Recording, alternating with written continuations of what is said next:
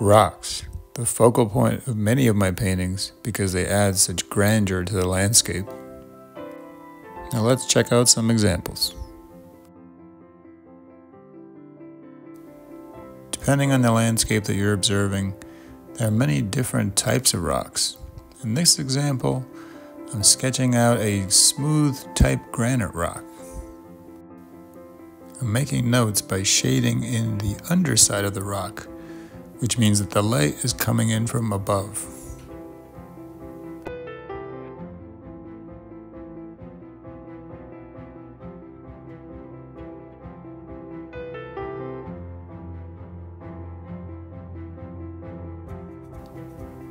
Aesthetically, they say it's better to have an odd number of items than it is to have an even number of items, so let's add one more rock.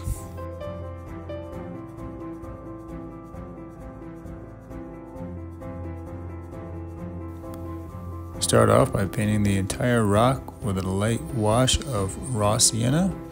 No sense in painting the shadow side separately because we can always paint over it.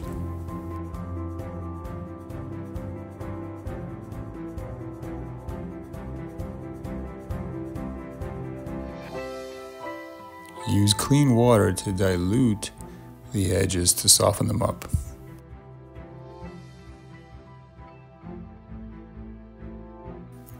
I fell into an all too common trap here, and that is overbrushing. I decided not to edit this part out so I could show people what not to do. Now hang with me here, I'm going to redeem myself with these next two rocks.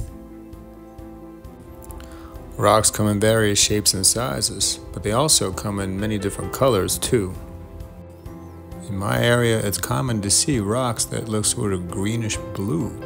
So for these next two rocks, I'm using a wash of cerulean blue, raw sienna, and a little bit of hooker's green. Now here's a really cool technique. If you just grab a palette knife or even an old credit card and just scrape the rock while the paper is still a little bit wet, it'll create some pretty cool textures.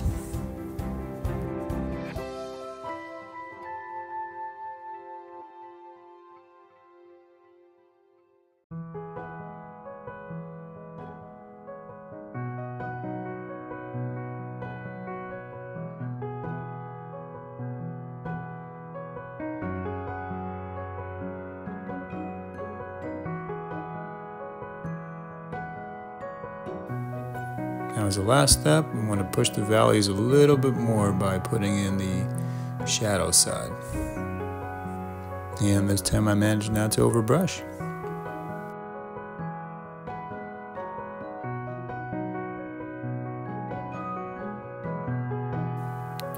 Now let's take a look at how to paint long, jagged rocks. If you like hiking in the Northeast, you'll likely see these types of rocks up on a ridge. Start off with a light wash of raw sienna and some type of gray or blue. There's no specific color we need to use here.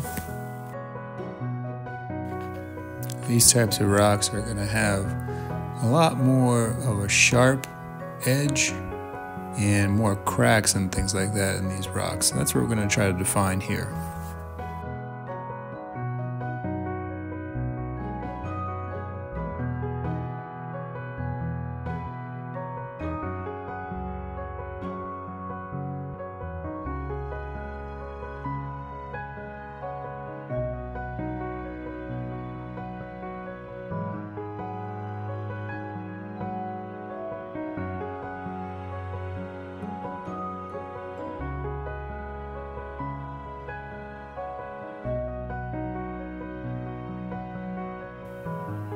Going through now and defining the shadow side of these edges.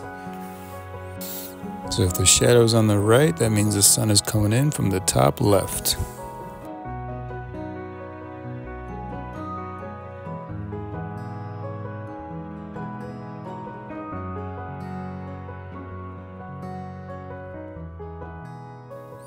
And now adding in little suggestions for where the cracks will go.